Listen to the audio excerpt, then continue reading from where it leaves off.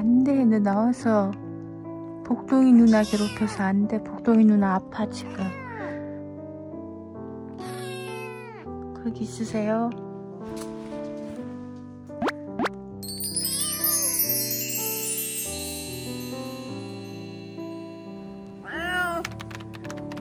우리 복동이 병원 왔어.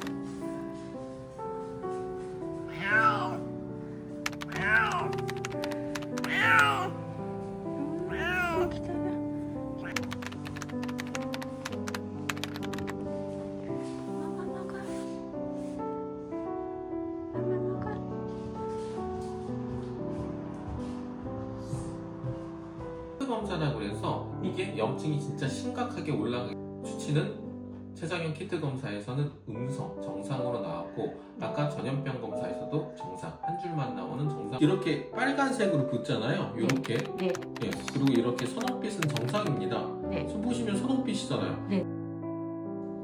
췌장염 아니고 네. 그 다음에 구강 문제 아니지만 네. 턱 쪽에 상처에 의해서 노랗게 참출물이 나오고 네. 장 운동성이 떨어져 있는 좀 상태. 네. 그래서 거기에 관련된 약을 일주일 정도 처방해드리고 일주일 뒤에 다시 뵙도록 할게요. 네. 네.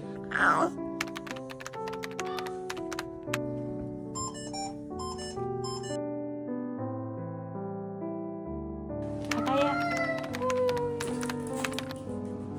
아프지 마.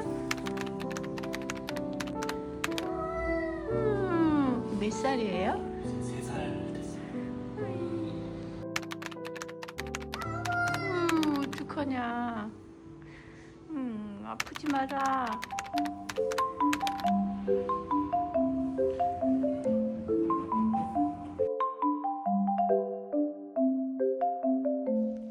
이것도 이 다리.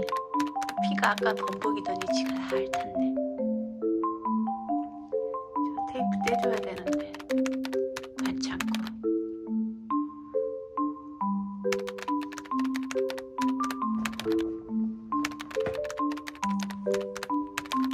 얘는 여기.